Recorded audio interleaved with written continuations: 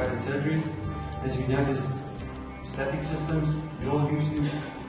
This is a digital planning transferred to the surgical site by a rigid intraoral appliance. The dynamic systems, in contrast, have a real-time representation of the surgical field, where the surgeon can orientate himself relative to the surgical site in the planning. The system that I use for my research, the Navident surgical navigation system, allows for changes intraoperatively. This is a major contrast to the static system, where intraoral appliance would then be rigid and non-changeable. The aim of the aim of this study was to evaluate the accuracy of dental implants placed in vitro. When using dynamic navigation surgery in a partially dentures patient. As patient selection, we had 8 patients using fixed rehabilitation with at least one dental implant.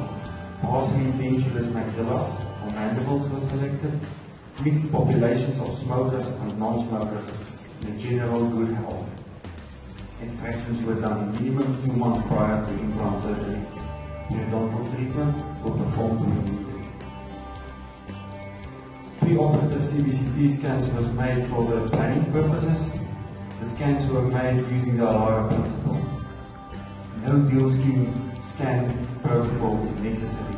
The patient enters the scanner, where he simultaneously scanned with the intraoral stent and as the normal anatomy of the patient itself. The stent is then kept in position by an intraocclusal putty index to stabilize it during the scanning process. The stent itself is on a thermoplastic material that can be molded in the patient's mouth prior to the scan. This is the same scan, the marker is the same one will be used on the scan as it will be used in the surgery.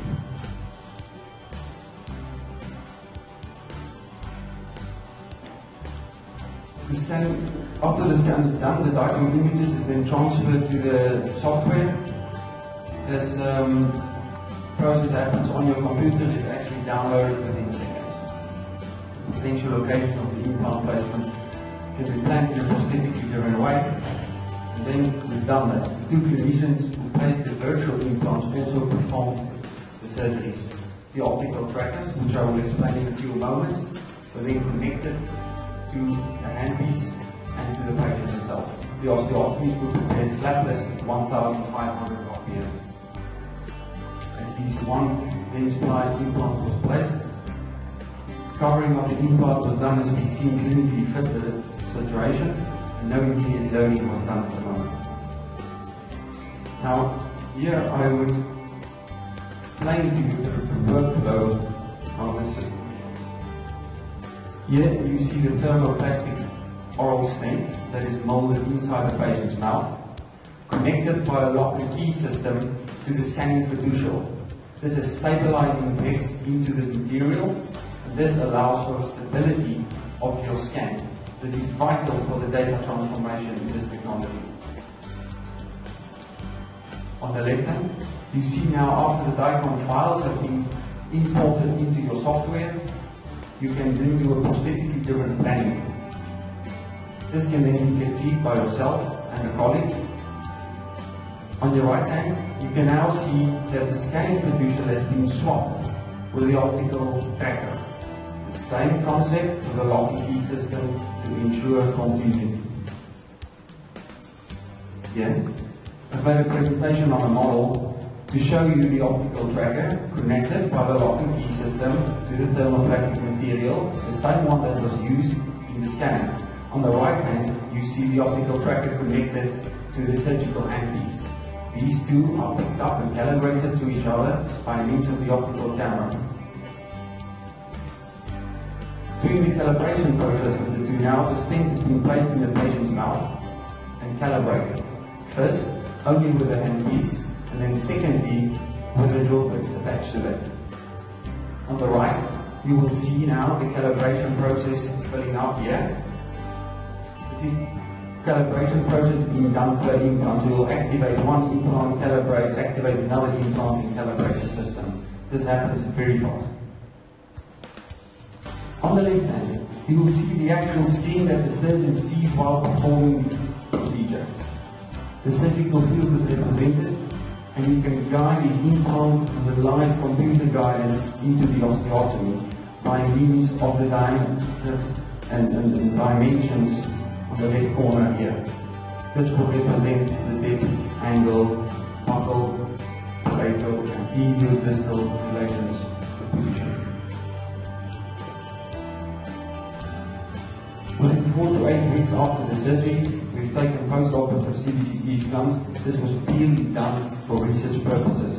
The accuracy measurements was done by a third person not involved in the planning or execution of the surgeries, by using the accuracy estimated software incorporated into the Navident software.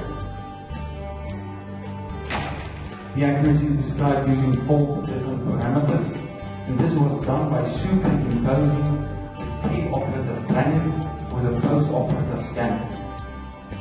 We measured 4 different deviations: the lateral coronal, the lateral apical deviation, the depth deviation, and the global apical deviation. As a result, on the 8 patients, the 4 males and 4 females, we had 2 current smokers with a mean age of 52 years. 15 implants were placed and analyzed, and all implants had a primary stability. This table represents our results. On the left, you will see the lateral coronal deviation. This translates to our prosthetic complications. This is the deviation at the point of entrance. Lateral apical deviation and vertical apical deviation, the 2 central columns, represent our deviation at the apex of the implant, and this is in translation to the surgical risk. On the far right, the global apical deviation represents the proximity to the vital structures. Also, the aesthetic outcome of the implant restoration. The box plot on the left presents the angular deviation. It is important here to note the mean deviation of 7,11 degrees. This deviation could be easily restored with commercially available prosthetic components. On the right hand side, you see the global deviation, which is in essence the 3-dimensional deviation of the apex of your implant. Of importance here is the 2.13 millimeter deviation with a 95% certainty that this deviation will be between 1.4 millimeter and 2.8 millimeter. However, it is important to report on the outline because they represent the surgical risk. In conclusion, the deviations at the shoulder of the apex could be expected. Deviations described in this study are compared to previous published data on navigating systems. Higher deviations was noted compared to stereographic surgery. Also to note here, this is an experimental study. Patients were recorded from the first time onwards. There is a learning curve in this product. We do expect in our future cases marked increase of our results. Advantages though, comparing this to static guided systems, I have tactile sensitivity in my hands when I do this surgery. I can feel my bone. I have a clear view of my surgical field. I can see where I work and I can ask my assistant to control what I'm doing there while I focus on the computer screen doing my surgery. By having this view, I have proper irrigation of I have enough water in my surgical site when performing my osteotomy. I have the possibility to correctly ensure deviation because you have a live feed of where your implants are into the moment. You have the possibility to alter your pre-surgical planning. This would be diameter, length, angulation, and even position. This do happen and it's wonderful to have when the stereographic surgical guides and components And last but not least, this workflow does not involve the laboratory. Ladies and gentlemen, I thank you for your attention.